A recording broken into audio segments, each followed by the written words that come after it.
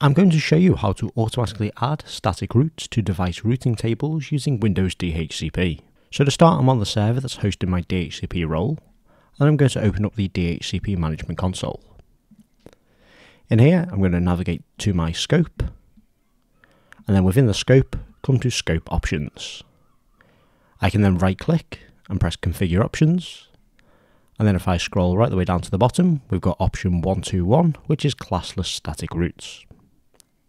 We can then select that option, and now it's going to give us the ability to add in static routes. We can then select add route, and now we can specify our route. So what I want to do is route all traffic to 192.168.10.0, and I want that to be a 24-bit subnet, so I'll give it 255.255.250.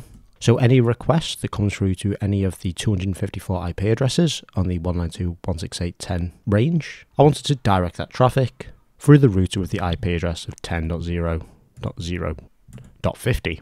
So I can then select OK, and then apply, and that will add our static route. Now any device that gets a DHCP address from this server will get this static route added to their routing table. We don't just have to do entire subnets, we can do single IP addresses. So for example, if I wanted to route 10.100.100.50, I can give it a 32-bit subnet mask. So it only selects this one IP address, and then if I want to get to that and I have to route it through a route which is on 10.0.0.55, I can do that, and then apply and OK. Now these routes will be given to any device that gets a lease from this DHCP server.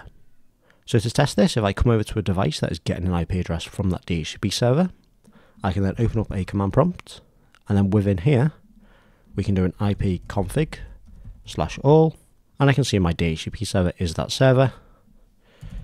So to actually check that this is being added, we can do route print, and this will list our routing table. Now in the active routes, we can see that those two routes that we added are not here yet, and that is because this server has yet to check in again to refresh its DHCP.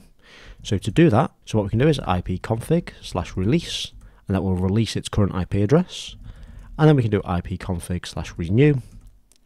It will then check back in to the DHCP server and then refresh all of its options. So now, if I do route print, we can see that we've got two additional active routes.